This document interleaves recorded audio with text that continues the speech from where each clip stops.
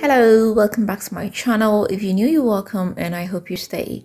Today I'm bringing to you the famous Caribbean rice and peas. Without wasting time, let's just get started.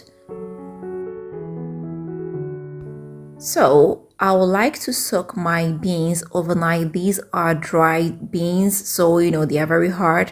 So what I do is I just put them in water and leave them overnight. Make sure you pour the first water away just in case you have some leaves and some unwanted particles in there. So it's the next morning and I will just put this on fire. I'll put it on medium flame and let it cook for about 30 minutes.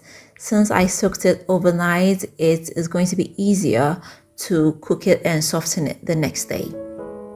After boiling, this is what we have here. I'll just set it aside for later. Make sure you don't get rid of the water because you're going to use it in cooking the rice. I'll put a pan on fire and come in with some oil.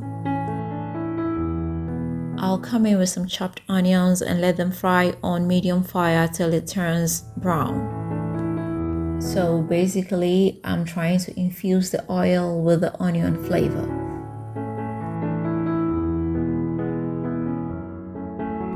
When the onion is cooked enough, I'll just get them out of the oil.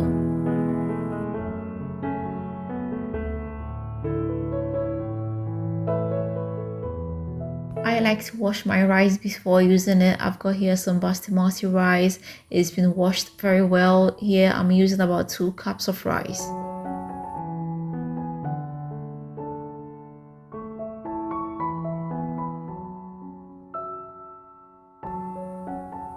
I'll stir fry this on medium fire for about a minute.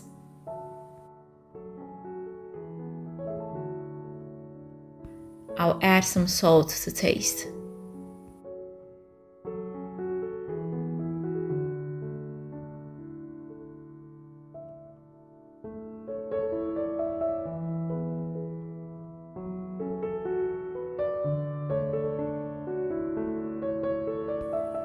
Now I'll come in with my cooked beans. I must say there is no right or wrong amount. If you want more, just use more, and if you want less, just use less. I'll be using the water from the cooked beans as well. This will give it some, kind of reddish brown color.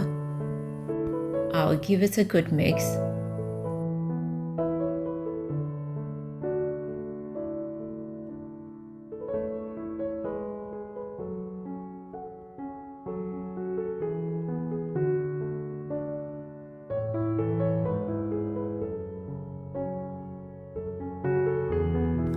I'll cover this up and let this cook for about 5 minutes.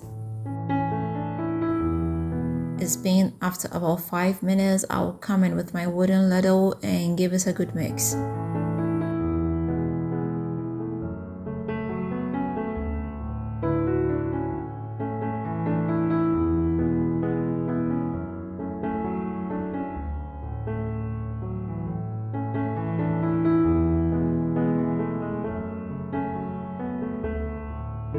I'll cover it up and let it cook for 5 more minutes.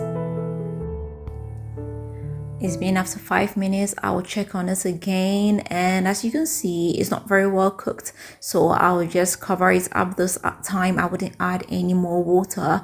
I'll just let the steam cook it up. I'll leave it for about 6 minutes more.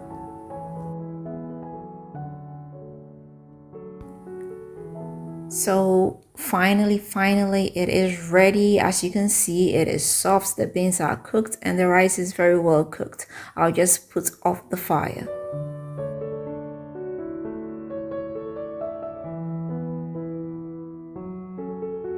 So our rice and peas is ready.